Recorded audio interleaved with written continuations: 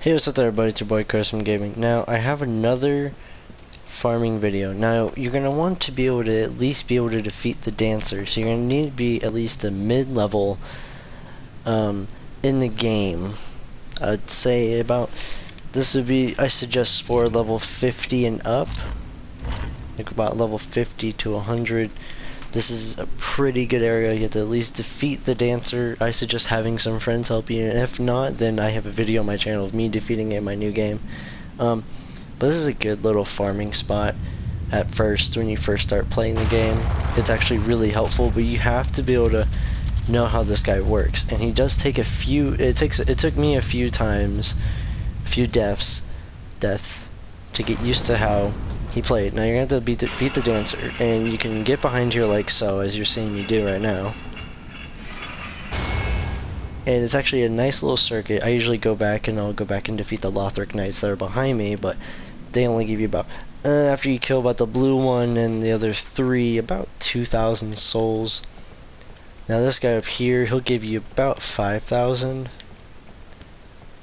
Not up there. Don't go that way. He is an absolute cunt.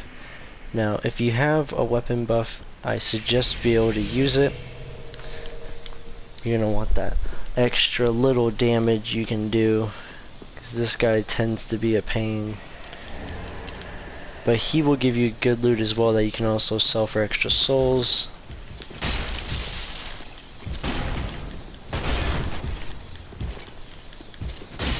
And it's best if you can actually sneak up on him real quick. I only kill him so quick because I do so much damage on him. But after you kill him, you're going to want to go up here and go rest back at the bonfire and restart.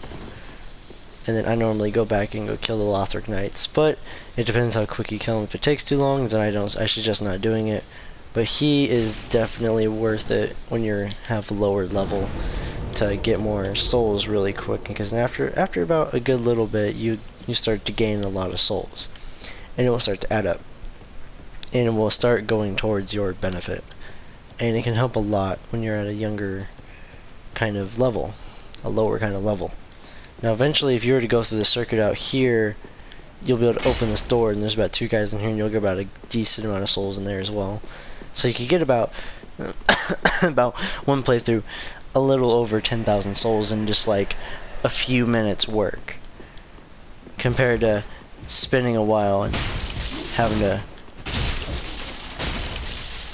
farm for a few. Now be careful, he hits hard, and don't let him be able to charge his weapon with a blessing, because that will hit you so hard. See, I'm already at 34,000. When I first started, I was about 14,000. That's about 20 souls in about 2-3 minutes already. That's not bad at all, honestly. And that's about it for this video. Please remember to like, share, and subscribe. I have higher level farming videos on my channel. Don't forget to check those out. And I also have a ganking video of Pontiff Sullivan coming out soon. That's going to be actually really fucking funny. But peace out, guys. I'll see you guys in the next one.